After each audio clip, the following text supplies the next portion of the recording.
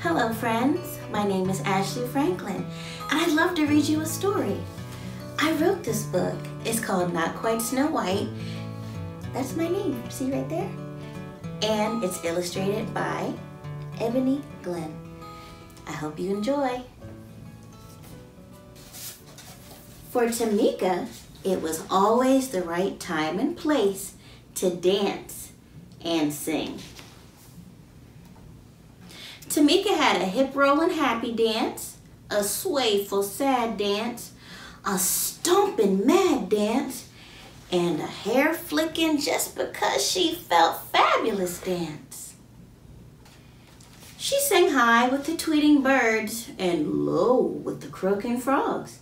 She always shared her love of music and movement with an audience, stuffed and unstuffed. Tameika loved the stage. It was her perfect place. She was a star of every show, and she loved every show that she starred in. She had been a cucumber, a space cowgirl, a dinosaur, and her favorite part, a singing mermaid.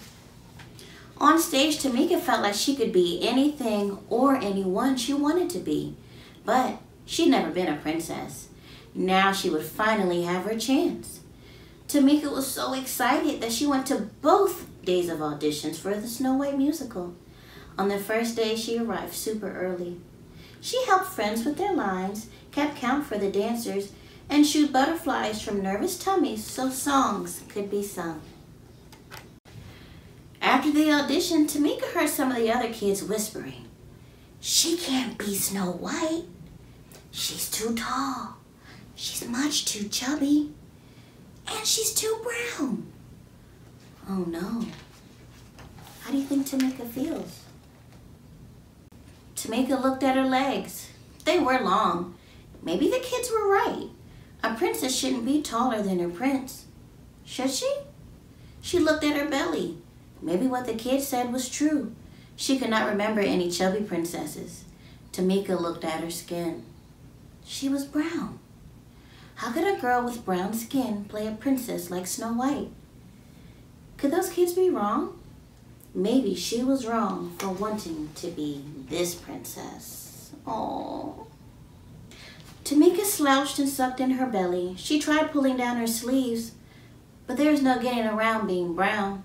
For the first time, she didn't feel like dancing or singing. At dinner, Tameika didn't tap her feet or clang rhythms with her spoon.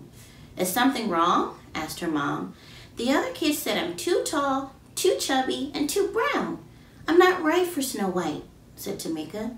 "You've got it all wrong," Mom said. "You aren't tall enough, chubby enough, and brown enough to be a perfect princess." "Way to go, Mom, right?"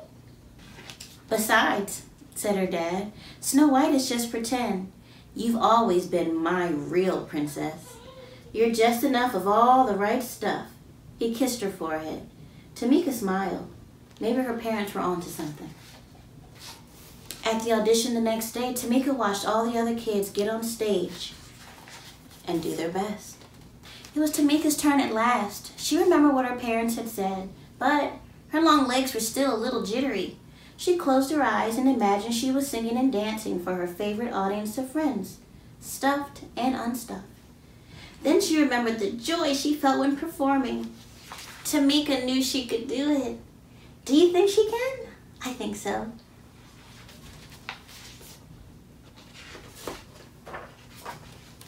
And she did. She shone like the star she was.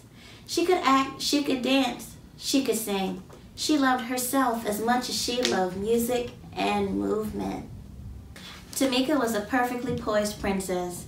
When her audition was over, Tameika looked out to smiling faces. Tameika wasn't too much of anything. Maybe she was just enough of all the right stuff. And that, my friends, is the end. Thank you so much for watching and listening to this story. I hope you enjoyed it. And always remember, you're never too much of anything. You're just enough of all the right stuff. And always shine like the star you are. Bye-bye.